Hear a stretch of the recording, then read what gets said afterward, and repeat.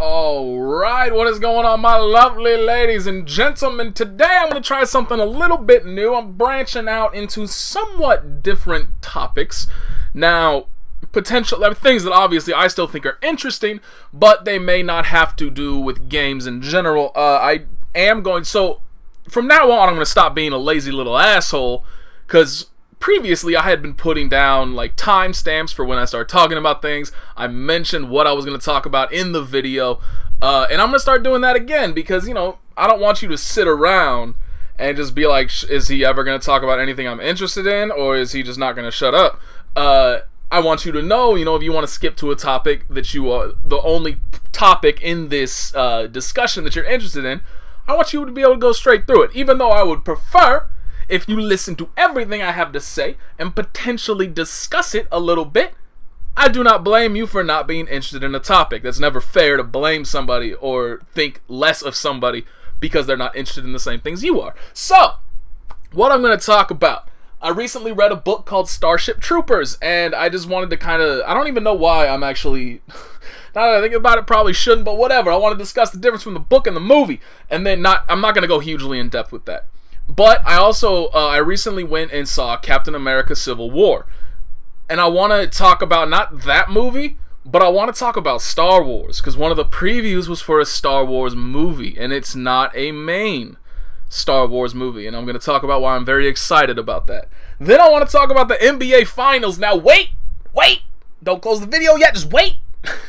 See, because I know, on Twitter, I don't follow a huge amount of people, because like when you follow too many people, it starts to get so cluttered that it's like you're gonna miss 99% of what's even there unless you spend like half your day just scrolling down and looking at everything. So I try to keep it to things that are more or less kind of announcement based rather than entertainment based for myself.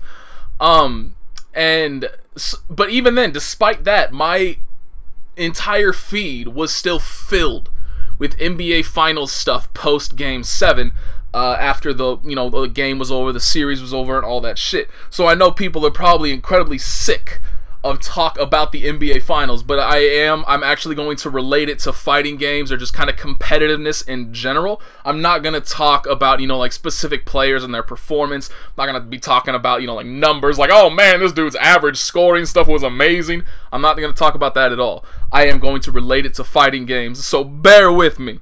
And then the last thing I want to talk about is Mighty Number 9 and the catastrophe that it is. So those are the things that I'm going to talk about. So let's hop right into it. Starship Troopers. Not going to discuss this very much. I just found it incredibly interesting that my initial exposure to it was through the movie. Now, if you've seen the movie, you know it's a comedic thing. I mean, it better be comedic. It has Neil Patrick Harris. It has Denise Richards. Was Michelle Rodriguez in that? I mean, it's a movie that features female space marines. It's basically like a requirement for a movie like that to have Michelle Rodriguez, but I can't actually remember if she was in it.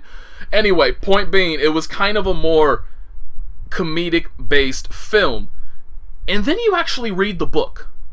There's no comedy in the book. The book is very serious. The book is it has a very significant point behind it regarding war and whatnot. And the reason why I actually wanted to talk about it is that going through school, so I've always been a big reader.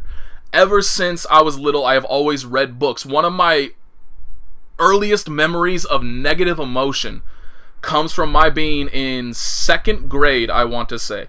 And we were able to, and our teacher took us to the school library and said, pick out any one book to read, and you need to write a book report on it. So we're all looking around, people are picking out their books. The book I pick out, 20,000 Leagues Under the Sea by Jules Verne.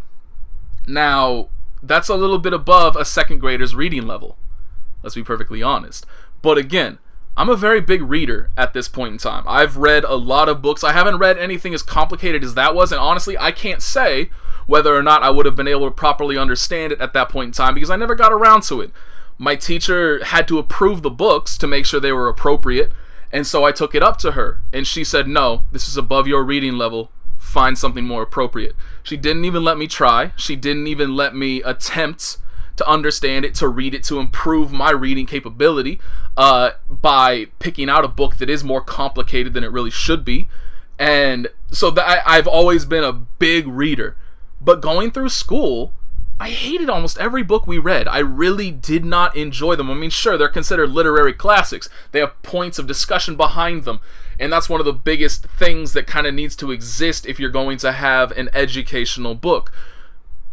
But I feel like if you want somebody to properly learn something, they have to be into it as well. You can't just have this purely scholarly interest in. I mean, you can't. Interest is a false word right here. You can't purely think somebody's going to learn about something from a scholarly pursuit. They have to be interested in it as well, and that is exactly what I was not. They wanted me to learn from this. They wanted me to care about it, but there was nothing to care about. There was nothing that made me invested in the book.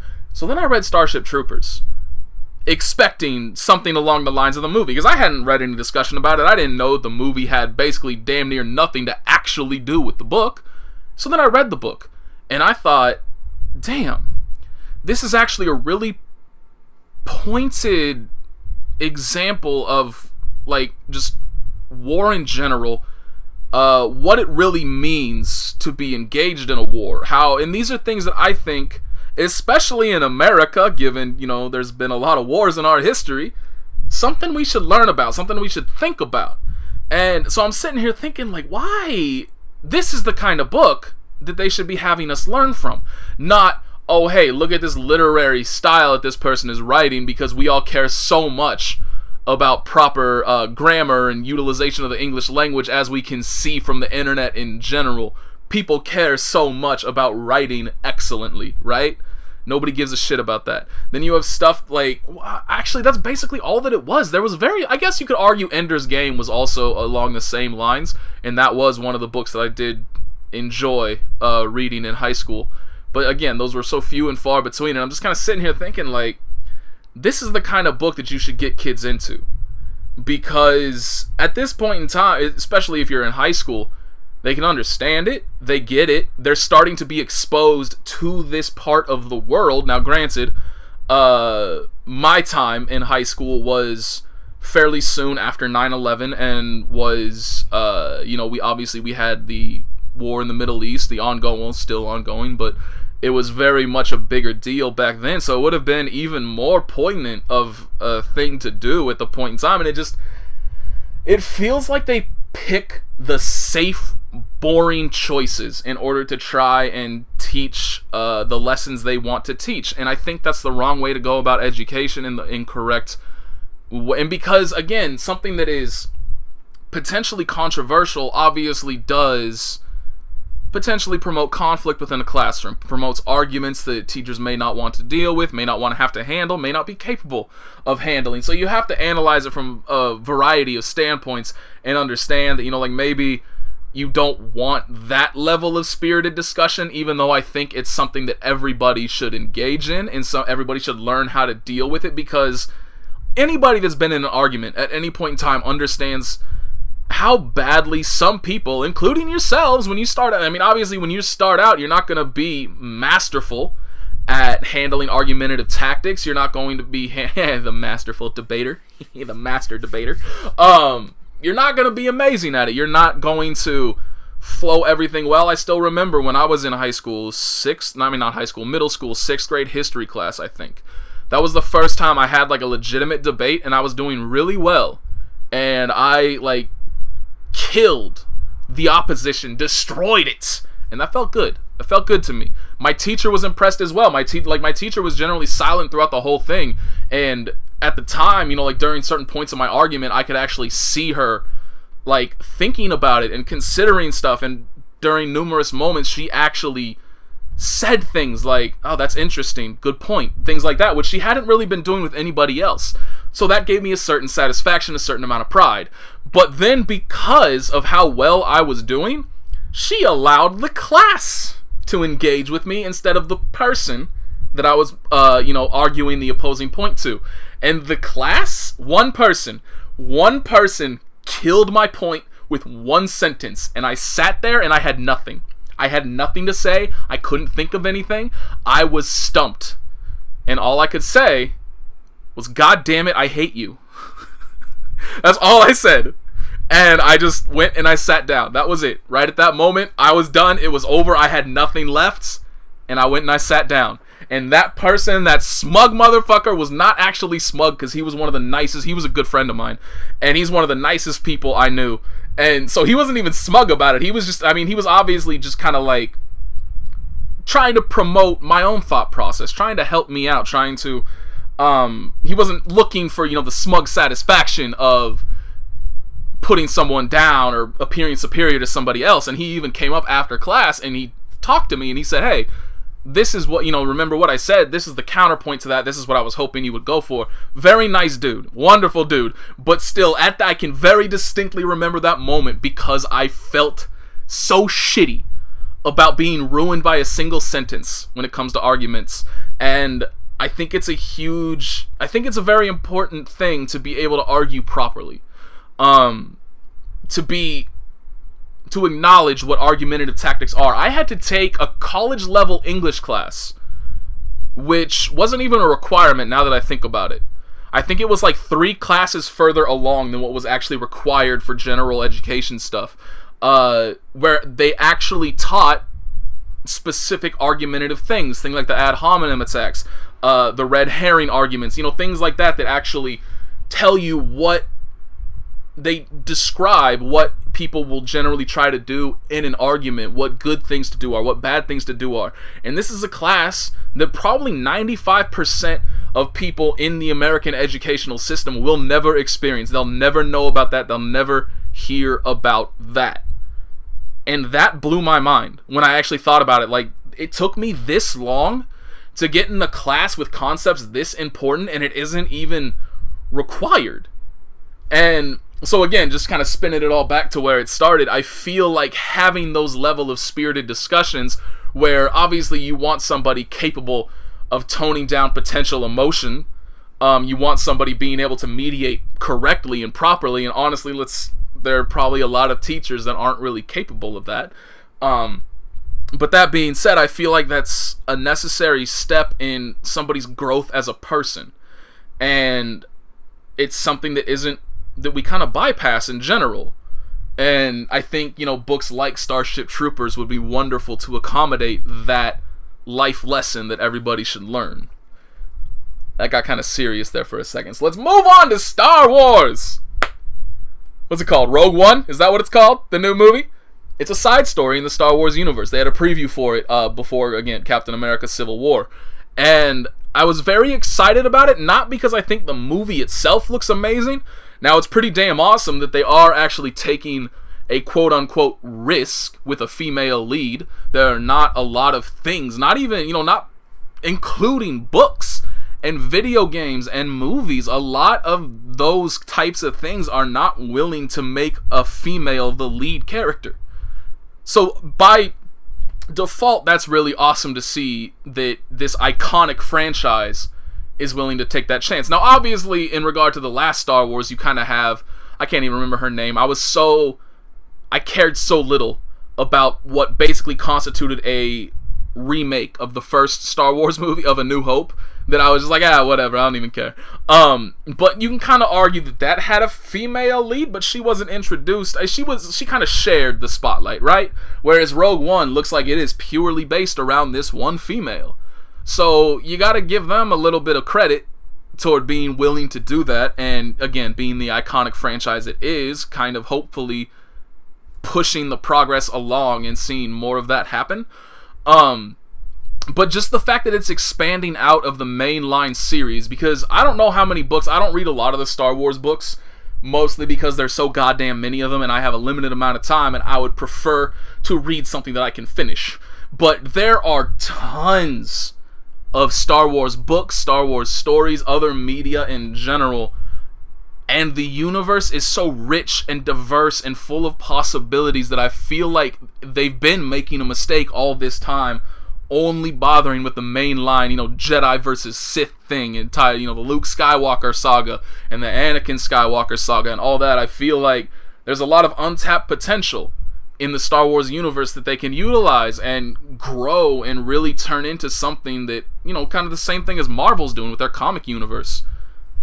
and it can be amazing, it can be wonderful, and this is the first step in seeing that happen, and I'm really excited for it, and I hope that it goes incredibly well and we continue to see further progress about it, because I feel like at the end of the line, my finish line personally is to see another goddamn single player Knights of the Old Republic. Not that MMO bullshit. I don't play MMOs. I don't like MMOs. But you give me a goddamn single player Knights of the Old Republic story. Please. If enough goes well, then maybe they'll think about doing another one. Give it to me. I need it, man. So badly I need it. Even still, like, the CGI trailers that BioWare has come up with throughout their time as a gaming company have been amazing. They've been worthy of a cinematic experience all of their own. This includes the Mass Effect trailers, the Old Republic trailer. Actually, I think those are the only ones, right? Because that's all they've really done ever since they got acquired by EA. Well, obviously Mass Effect started directly before they got acquired by EA. But I don't think the original Mass Effect had a CGI trailer. Mass Effect 2 did. Mass Effect 3 had a couple. And the Old Republic had like 5 or 6. They had a lot, and there's probably even more that I haven't seen due to, like, you know, numerous expansions to the game and whatnot. But every single time I've seen one of those, I'm sitting there and basically thinking, fuck, I wish they'd make a movie like this. Maybe we'll see it, because I feel like a world like Star Wars would really do what would excel in a CGI medium. And special effects are not the only thing we, you know, like, they will make it look good and whatnot. I think a properly done CGI thing could even be potentially better than a live-action version of the movie, because it allows so much more flexibility for physics-based things, and it also kind of maintains a certain flow, because there's always a certain amount of discontinuity between seeing something that is a live-action stunt, and then it flickers over into, like, you know, a CGI thing real quick when they do something extreme that a stuntman may not be possible of doing, or that physics may not be possible of handling properly. And you can generally know, if you're looking closely enough, you can notice that, and it kind of jerks you out of the moment a little bit by noticing that little bit of clear fakeness. Whereas in CGI, everything's consistent, everything's operating under the same rules, and you're not going to have those moments. And so I think having that medium between, like, pure anime zaniness, to be perfectly honest, and then live action kind of toned down for real physics kind of a deal, which, let's be honest, things that utilize the Force should not be hindered by what you can do behind a camera. There's so much untapped potential in terms of what you can do with the Force that I think would be properly utilized in CGI, and should be properly utilized in CGI, and that'd be fucking amazing. I would love to see that. But we'll see what happens. We're gonna have to, if that movie bombs, they may just be like, ah, well, fuck, we tried. Mainline Star Wars only it is. And that would be an absolute damn shame. So you can be assured I'm gonna go see that movie, regardless of whether or not it is good or bad. I'm gonna go see it, and I'm gonna support it. And hopefully it isn't terrible, and it doesn't lead to terrible things. I would hate to support terribleness, but I've done it before. Anyway, what was next? LeBron James, mostly specifically, that's what I actually wrote down. LeBron James plus competitiveness, question marks. I wasn't sure if I wanted to talk about it. So, in the NBA Finals, it was the Golden State Warriors against the Cleveland Cavaliers. Golden State Warriors coming off of a historic season, a record-breaking season. The best record prior to their season was 72-10, which was the Chicago Bulls, the Michael Jordan, Scottie Pippen, Steve Kerr era, which is kind of amusing that Steve Kerr, who was on that Chicago Bulls team, is the head coach of the team that breaks that record. I can't remember what year it was in, but obviously the Chicago Bulls, Michael Jordan, Scottie Pippen, Steve Kerr, I think there was a guy named Tony something in there. What the fuck? Dennis Rodman. I wanted to call him Rob Hodman or something like that in my head, and I was like, that's not fucking right. Dennis Rodman. Iconic team. Legendary team that, like, even if you don't really care about basketball, you know about the Chicago Bulls. But so the Golden State Warriors came off of a season where they beat their record. They went 72-9, I want to say. 73, something like that. But they had an iconic season, and they were looking unbeatable. And then they hit the semifinals, the conference finals, because you have the Western Conference and the Eastern Conference. So they hit the Western Conference finals.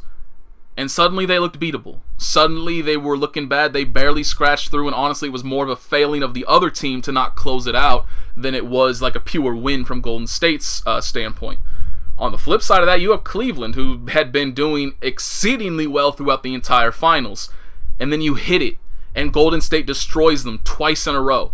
Pulls out, I think they lost the third game, won the fourth game, and then from then on, everything just went to shit.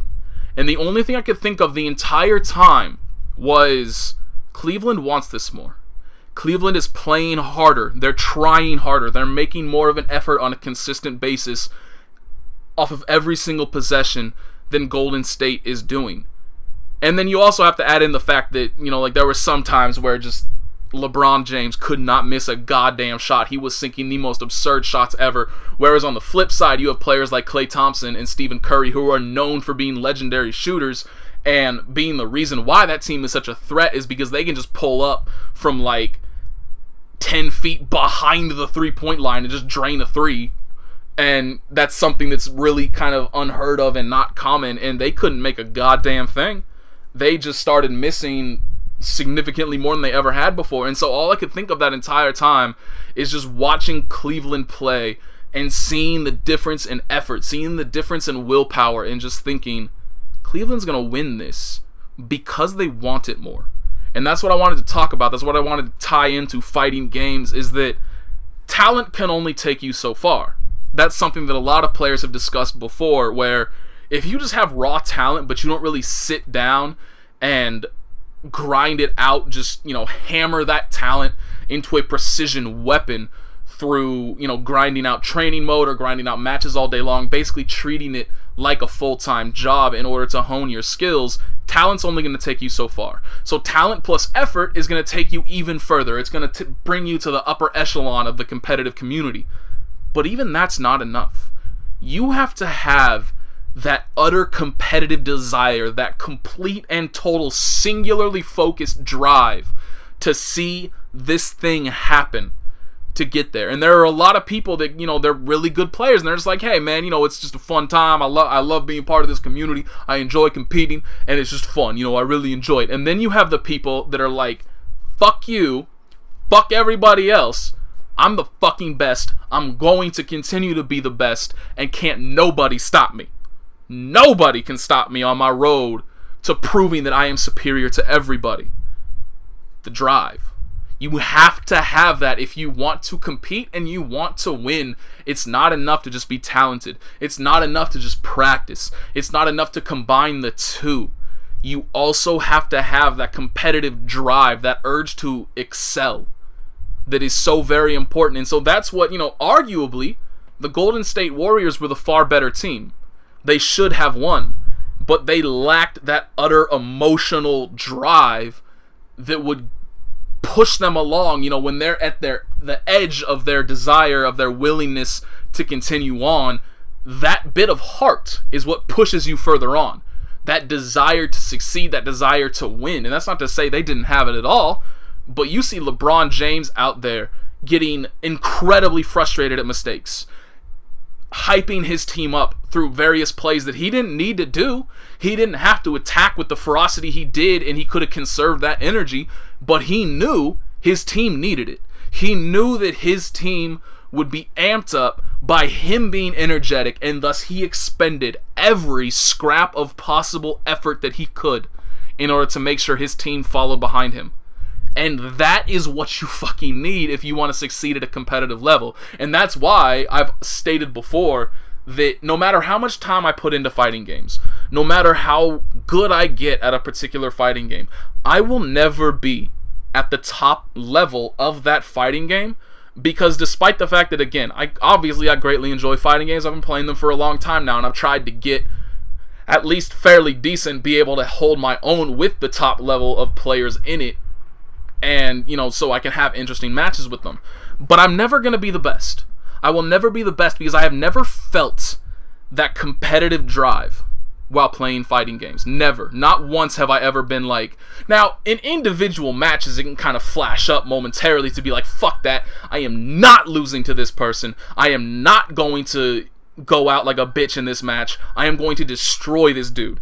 There are brief flashes of it, but it's not there consistently. It's not there after the match is over. It's not there after the tournament is over, driving me forward and urging me to grind out my execution so I don't struggle with instant air dashes, so I don't drop a combo 5% of the time, so, you know, like, to perfect everything, to, again, hone my abilities to a razor's edge.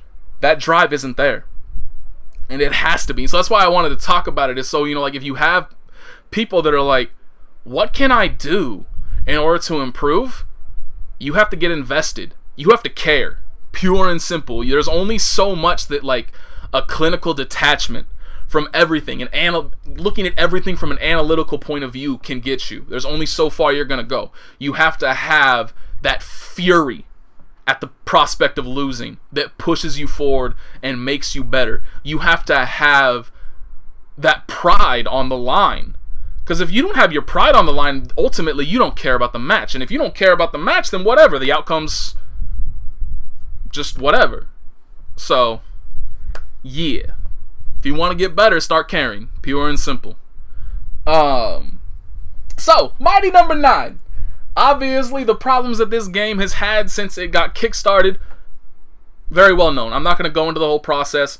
Basically, a very overly summarized version. Keiji Inafune. People have been clamoring for a Mega Man game. People have been clamoring for just Mega Man to make appearances and things. And then Capcom trolled the fuck out of their community by doing box art Mega Man and Street Fighter Cross Tekken. They put Zero in Marvel vs. Capcom 3, but not Mega Man. And then they gave Zero an alternate costume of Mega Man, of X specifically. What have they done? Anything? They've done a lot of merchandising surrounding Mega Man, but they haven't given him a new game, and they haven't really given him the respect his series sort of deserves, due to how iconic the series has become in the hearts of its fans. And so obviously everybody feels that Capcom has mistreated the character, mistreated the product, and they want to see somebody do it better. In comes Keiji Inafune, the original creator of Mega Man, saying, hey, look at this. It's Mega Man, but it's not Mega Man. It's close enough, right? It's basically the same. I'm the creator. I can do something that's faithful to the original product without infringing on copyright. Check this shit out. And everybody checked it out, and everybody was like, oh my god, this artwork looks amazing. I want it so bad. After I finish fapping real quick, I will donate money to this Kickstarter. And they did. And it became a massively successful Kickstarter. And then he started another Kickstarter. And people went, wait a minute, what? You haven't even shown us anything about Mighty Number 9 yet. How are you going to start another Kickstarter? And that failed spectacularly. And that's when everybody started to question, started to be like, okay, wait a minute, what's going on? And then delays happened. And then people started seeing actual gameplay, and they were unimpressed. The engine was nowhere near as pretty as the artwork was. It didn't look particularly polished. And then it got delayed again.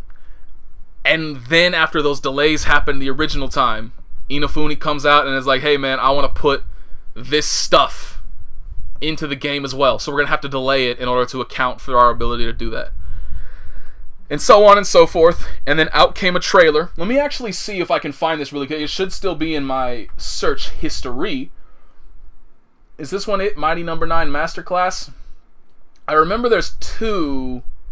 Yep, Deep Silver. Holy shit!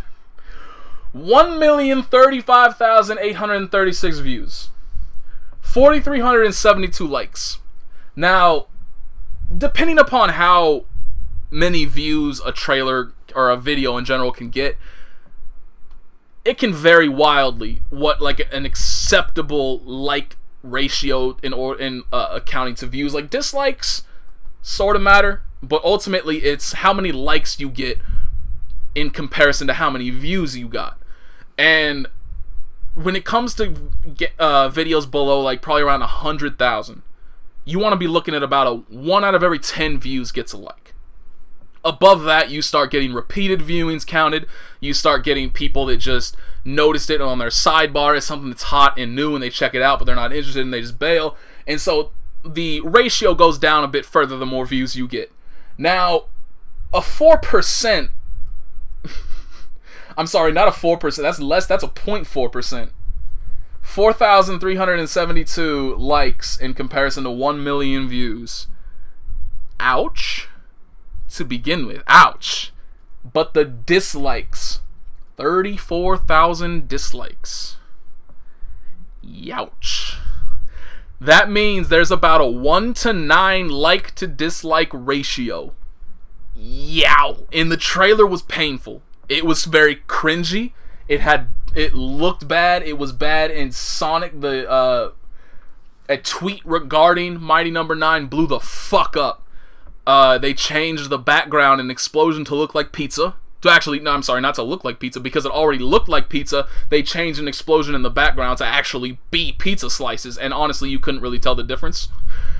And the Sonic Twitter page, which is actually pretty damn good. Like, whoever runs that should just make them run the company. They have far better ideas and a far better sense of humor than everybody else in that company. Just let that person go nuts, and let's see what happens. It can't get worse. So fuck it, let's see what happens. But anyway, Mighty Number 9. Obviously that trailer got some negative feedback, a little bit. And then people started seeing gameplay, and people started seeing the engine, and it's just, everything has gone downhill since then. And then they made the mistake of doing a live stream of the game. I can't remember if it was like during the end parts of E3 or after E3. But this golden fucking line came from it. I don't know who the person was that said it, but Kaiji Inafune was directly fucking next to him, sitting right next to the person that said this, and he didn't chime in, he didn't comment on it at all, he just sat in silence. It isn't perfect, but at least it's better than nothing in regard to Mighty Number 9. Is that the fucking quote you want to hear from somebody at least somewhat associated with the development of a game? At all? Do you want somebody with that mentality creating a game that you are looking forward to? Never. Never do you want to hear anything but, I'm gonna make the best fucking game of all time. They may fail. It's probably best to just keep your damn mouth shut, because that has ruined many a developer before, where they, again, I mentioned it in regard to like Watch Dogs or Peter Molyneux in general. There have been numerous games that have been hyped up as high as it's really possible to hype a game up, and there's no way for that game to live up to the hype. They built up expectations too high, and they just can't meet them. That's very simple. It's gonna happen. So generally, but you still want somebody who is very confident and is very capable, I suppose. On top of that, obviously, that confidence needs to have developed from something regarding their ability. But to hear anybody say, at least it's better than nothing, no. Something that lessens your opinion of a developer, of a game, of a concept, of a concept, because Concept is the name of his company. Okay. Anything that lessens your opinion of that is harmful, and it's not better than nothing. You would have been better just sitting along this line of no opinion whatsoever in regard to your product, because nobody knows anything about what you're doing, what you're aiming for, what you're trying to do.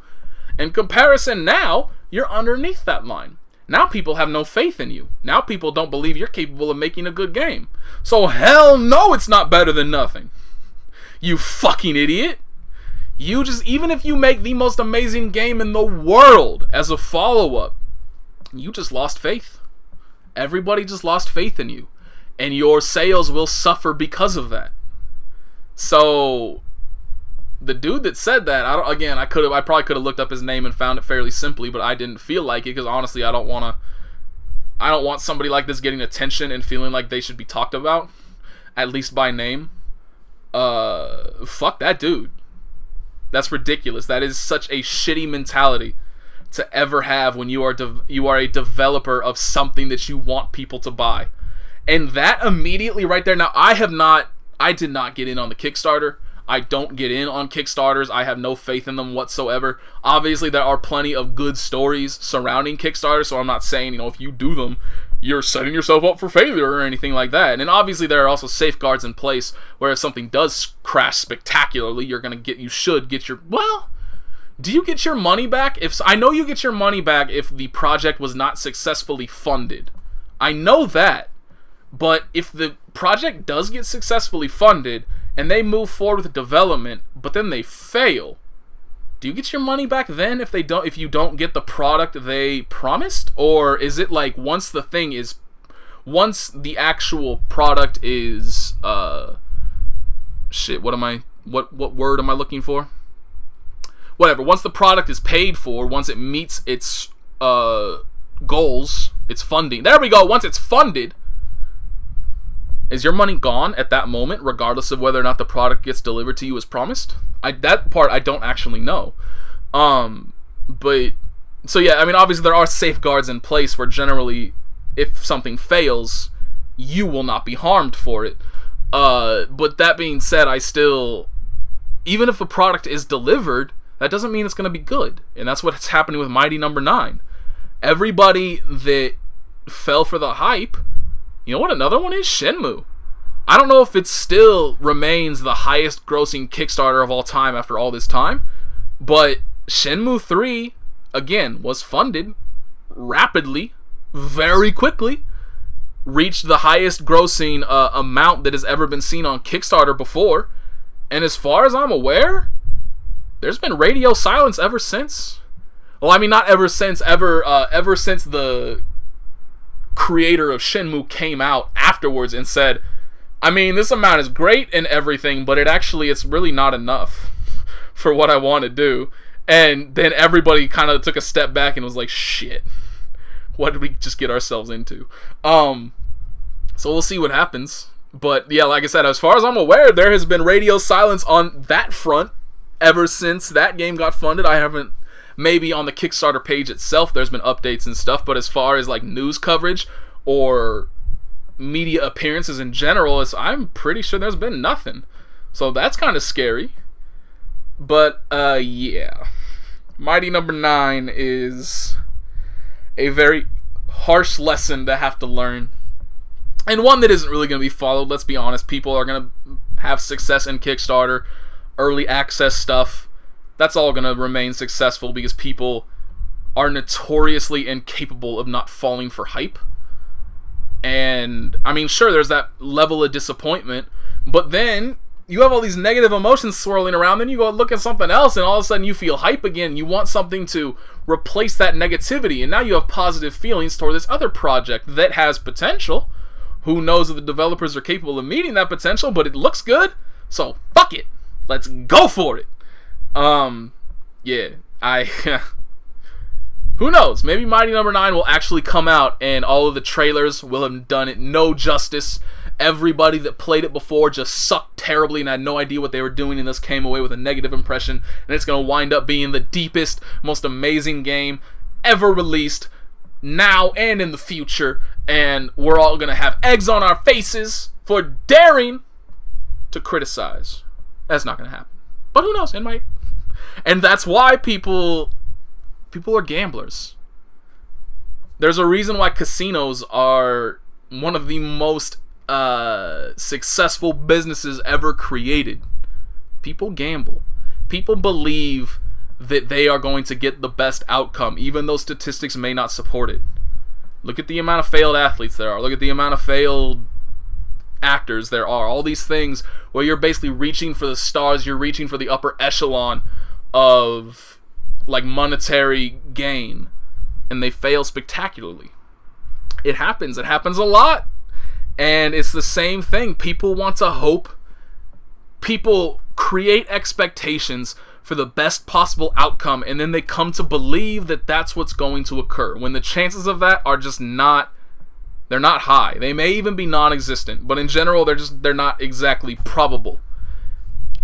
And that's what happens with Kickstarters. You see something, you see a concept, and you go, fuck yes, this is going to be amazing! But there's no proof that it's going to be amazing. There's no proof that it's even going to be just good. There's just proof that it might be. And people really want that might to happen, but more often than not, it doesn't. And that's I guess that just makes me a pessimist by nature. But I am always very wary about things that could be great, but haven't shown anything great yet. So we'll see what happens. But, you know, obviously you never want something to fail outright. You're never hoping that something, well, there are actually plenty of people that hope something bombs. Street Fighter V is obviously a very easy example to look at. People were desperately hoping that that would just fail and go up in a fiery conflagration. I don't actually know if that's how you pronounce that word, but basically just a gigantic explosion, and everything blows up in Capcom's faces, and they go bankrupt, and they lose all their IPs, and everything goes wrong, and thousands of people are out of a job, and hoorah! Right? That's what the internet wanted. Good people, the internet. Yeah. Anyway, thank you for listening. Peace out.